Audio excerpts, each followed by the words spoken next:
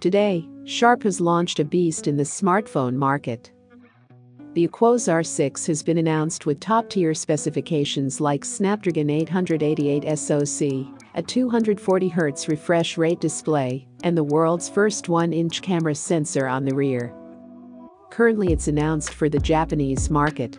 It is a flagship with only one functioning camera on the back, but one that comes with a huge 1-inch sensor.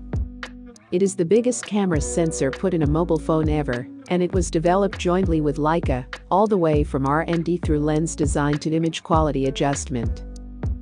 Talking about the display, the device sports a 6.6-inch WXGA Plus Pro IGZO OLED display with a resolution of 1260 by 2730 pixels and a 240Hz high refresh rate.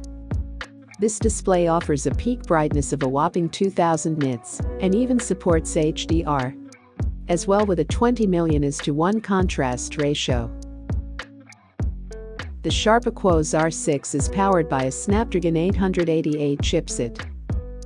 It will be offered with only one memory option, 8GB RAM plus 128GB of storage, and only local carriers will get to sell it at first. The camera sensor allows for 20-megapixel stills, and Leica and Sharp have also redesigned the lens in front. It is 7p with an f1.9 aperture and the focal length equivalent of 19mm. There's also a TOF sensor next to the main camera and a single flash. The only image stabilization Sharp and Leica provided is EIS.